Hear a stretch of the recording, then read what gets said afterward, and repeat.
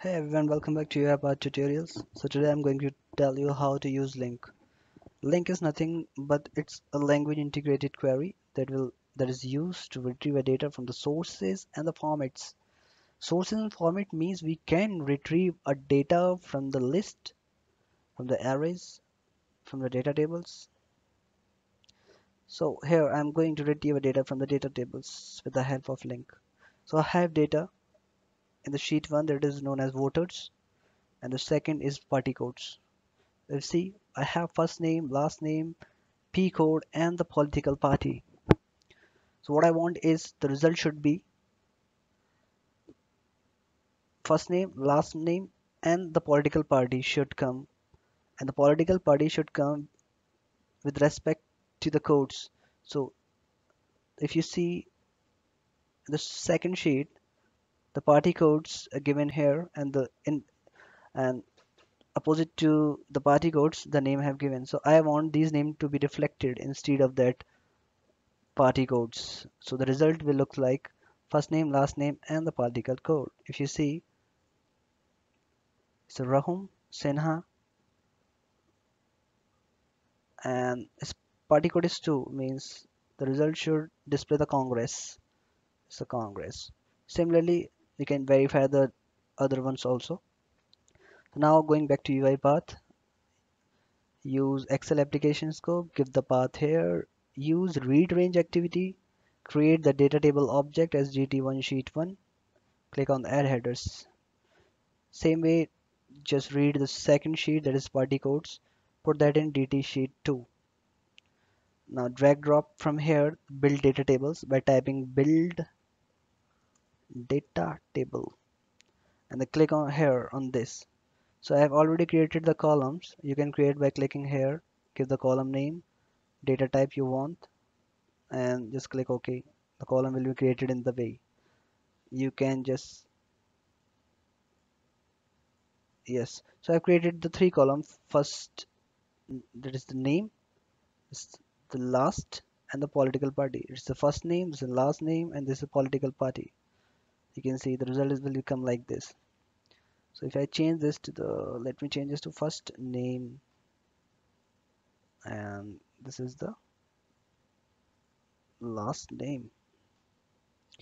Okay, so the result of this will come into the data table DT sheet 3. Now use the assign activity from here, drag drop here from the activity panel.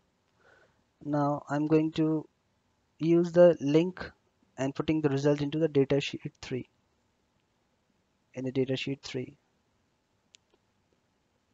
So in data sheet 3, I have already have the headers that I have created.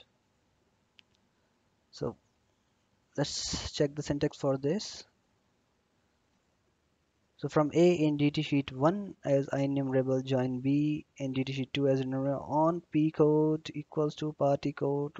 So first just check this thing. So we have created the allies for sheet 1, or the object for sheet 1. Similarly, B for sheet 2. So instead of I'm using DT sheet 1, DT sheet 2, I will use directly A for DT, wherever I will going to call the DT sheet 1, I will use A, and wherever I'm going to call DT sheet 2, I will use B.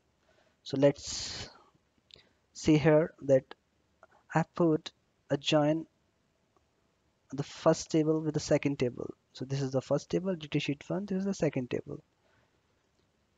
On, so in which column I put? In the P code and the party codes. I put it on the P code of the sheet 1 and party code for the sheet 2. Now I'm going to select only those columns that are required. So I'm just selecting the first and the last name, as this should be same as you're given in the Excel, first and the last. And so as this is coming from the sheet 1, so I've used a.Field. So now I want a name instead of the codes.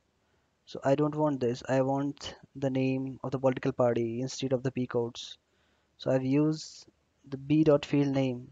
So B is a is a sheet 2 basically. So b.Field, then you give the name here, and then I'm just use the argument as false and put this in the copy.toDataTables because I just need to load this whole record into the DT sheet 3. So that's why I have just wrote select DT sheet 3 dot load data row. So I think this is understood, and so now I'm going to put the DT sheet 3 here in the right range. So use application scope and give the path. Use the right range activity. So this is the sheet name. This is DT sheet 3, the output of the link, and this like the address of cell from which the data will going to display. Now coming here, go to the I'm just cleaning this.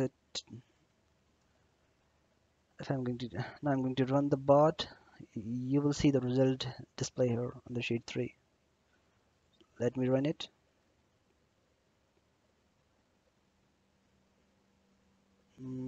Okay, yes. So you see the result has displayed first name, last name, and the political parties. So randomly, I'm going to check for Vikas Tripathi. Vikas Tripathi have the Pcode 1 and its party code is BJP. Yes, the party code is BJP. Perfect. So we can do this from the link because there is other way also, but doing the iterations on the data is not a good thing. So just use the link, give the preference to it, and just that's it. Okay, thanks for watching my video, and if you have any doubt on this particular video, you can comment me or you can mail me on UiPath tutorials@gmail.com. Thank you guys, bye bye.